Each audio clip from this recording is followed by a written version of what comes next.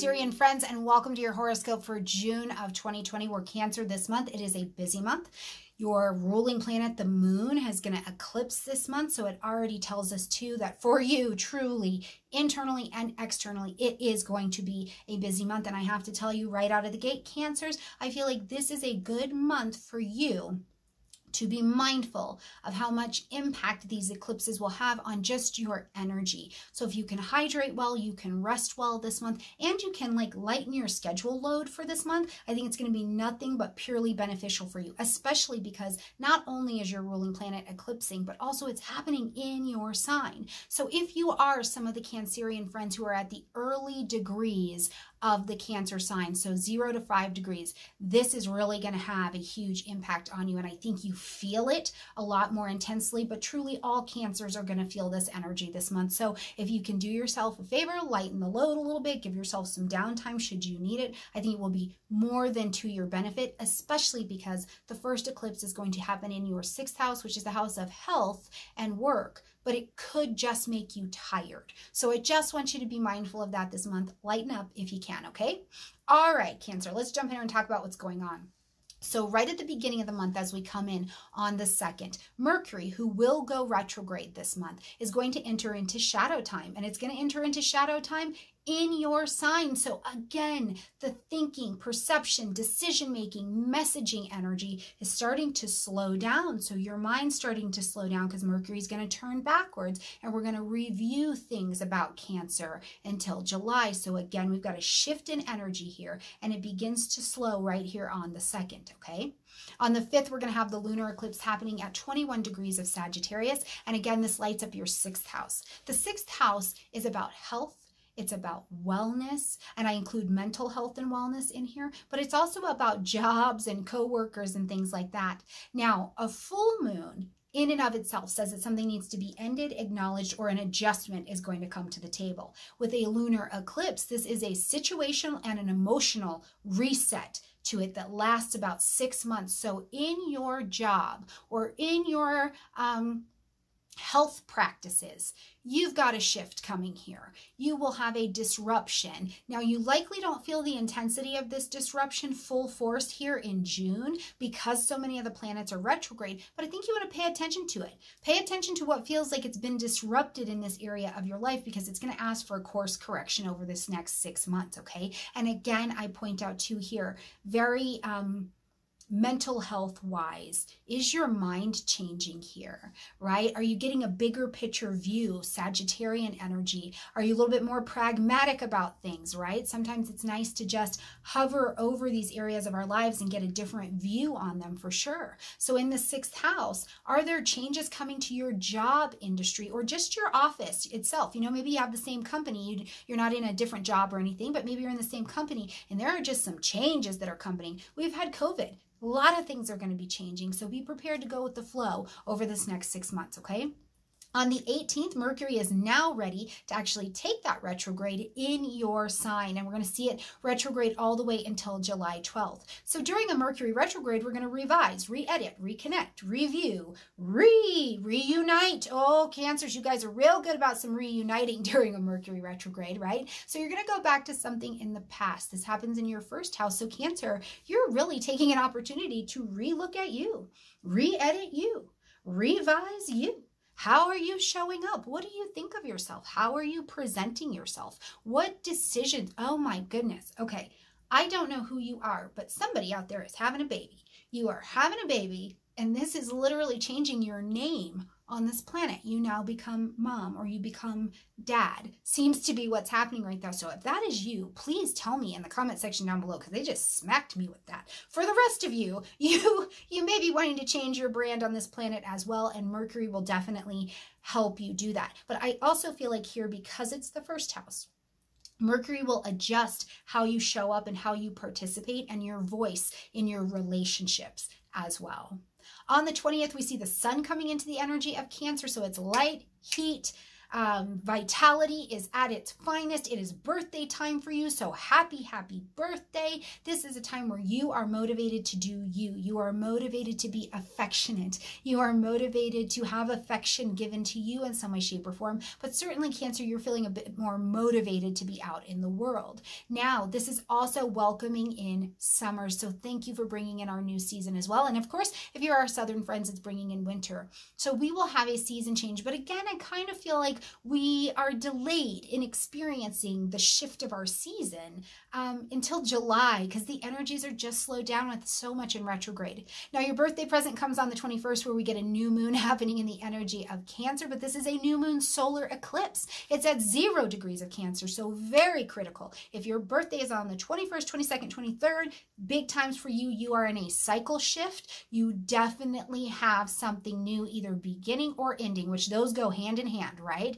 So this will be a big, significant time for you. But Cancer, this is literally over the next 6 months, the time where it's like, boom, we're bringing in some changes. We have disrupted Cancer as Cancer has known Cancer, and it is time to show up differently or take on a different status in the world. I think it's going to be absolutely beautiful. And this is also a time too, I feel like, Cancer, your emotional intelligence, like the very thing that you are built with, this is such a good instinct and guide for your nature going forward. So trust that emotional intelligence and continue to develop that, okay?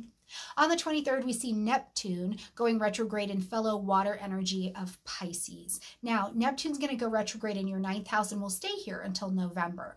When Neptune goes retrograde, first of all, when Neptune's direct, it's like you can create, you can daydream a little. There's kind of a little veil between you and the truth sometimes. As Neptune goes retrograde, it is like, boom, this is reality. It is set, it is heavy, it is solid, it is concrete. And you're like, right? So here in the 9th house, this is publishing, marketing, broadcasting, travel, especially international things, things with different languages. It is an energy of expansion. Also, the 9th house, though, has to do with faith. I just keep being shown this, Cancer.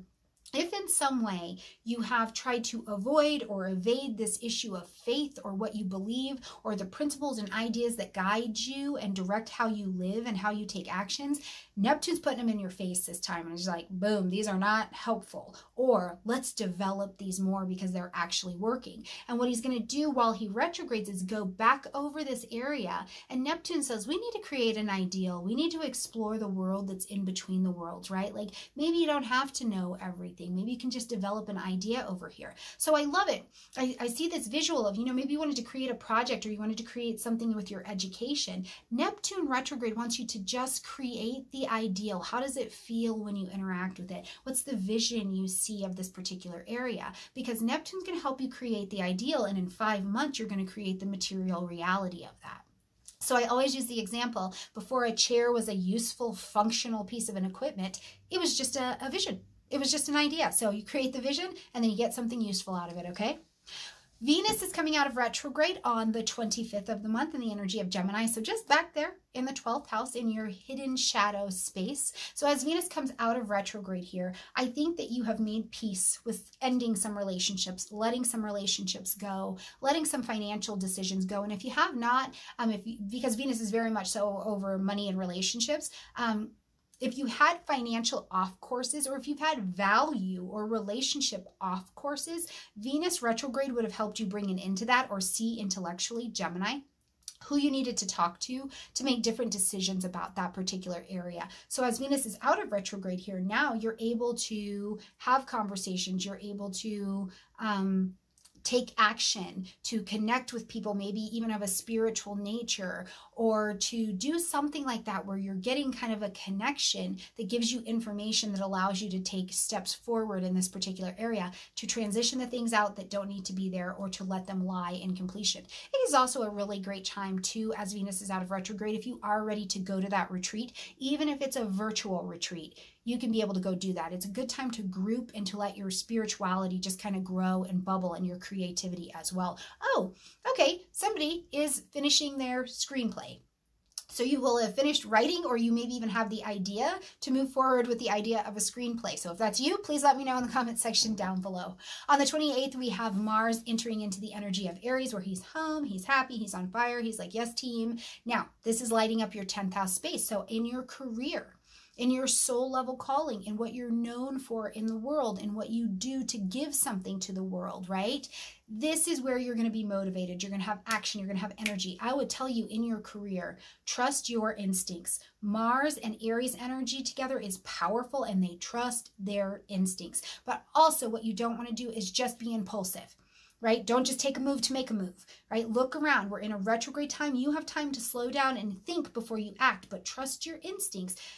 And then develop the appropriate level plan to help you get whatever it is done in this career area. For some of you, truly, career may just get busy. And let's say that you work in an industry or something that has maybe been on hold or has been adjusting, and now you're having to travel, or you're needing to, like, you're having to fight for something in your industry. And maybe the fight is not that you have to, get into a fist fight, but it's like you're grappling with maybe the new realities. Trust your instinct with what's going on at work and who you are in the world, okay? As we end this month on the 30th, we're going to see Jupiter and Pluto coming together again in another conjunction. We have a series of 3 of these bad boys this year. We saw one in April, so you started something, you put your hustle on for something in that area then, which would have been in a relationship. Did you start a new relationship? Did you make an adjustment in a relationship? Were you passionate about having a healthy or a good relationship? And that's not just romantic. Don't just think romantic. Keep your mind wide here for me, Cancer, right? What kind of relationships that are significant to you did you make adjustments to at that time? Because Jupiter and Pluto were like, boom, desires, let's make this bad boy happen. But now as they come together in this conjunction, they are both retrograde. So we know that in your 7th house, conscious chosen one-on-one relationships, business dealings, negotiations, marriages, divorces, whatever it is, you're going to go back over what started in April. And this energy shows you what an immense capacity you have to defeat your challenges,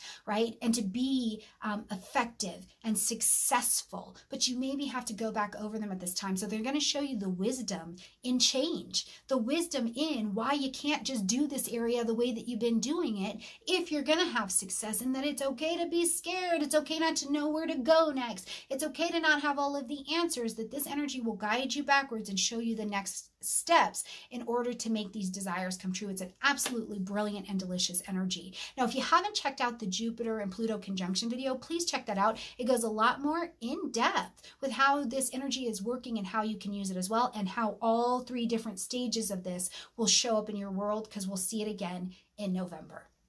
All right, Cancer, busy month. Please give yourself the grace and the space to take downtime if you need it. Or if you're like, Stormie Grace, I'm feeling so good, go do you and feel really good. Just make sure you hydrate and take care of yourself, okay?